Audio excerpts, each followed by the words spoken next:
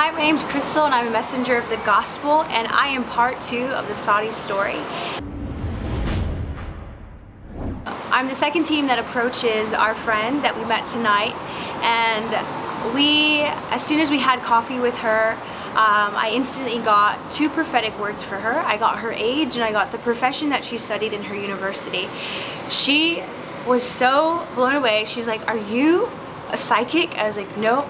I just hear from Jesus, because Jesus knows every human and every woman that he created, and he knows the details and who we are, and so he's just sharing with me a little bit of who you are."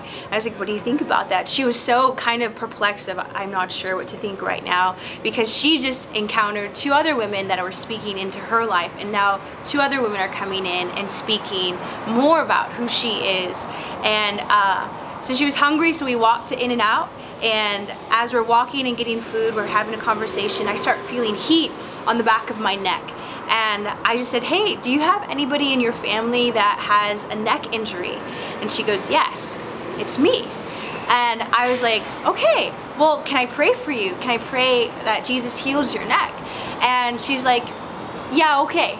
And so I thought she meant no.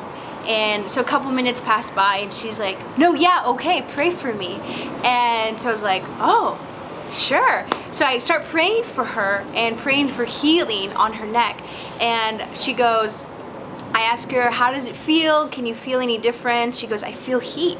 And I said, "Oh, that's awesome." I said, "That's Jesus." And I said, "Can you start doing anything with your neck that you couldn't do before?" So she starts moving it around. She goes, "But I'll really know by tonight, because when I go to bed, that's when the pain hits the most." So I just said, "Okay, well, tomorrow morning, text our friend and share with her how the testimony on you being fully healed."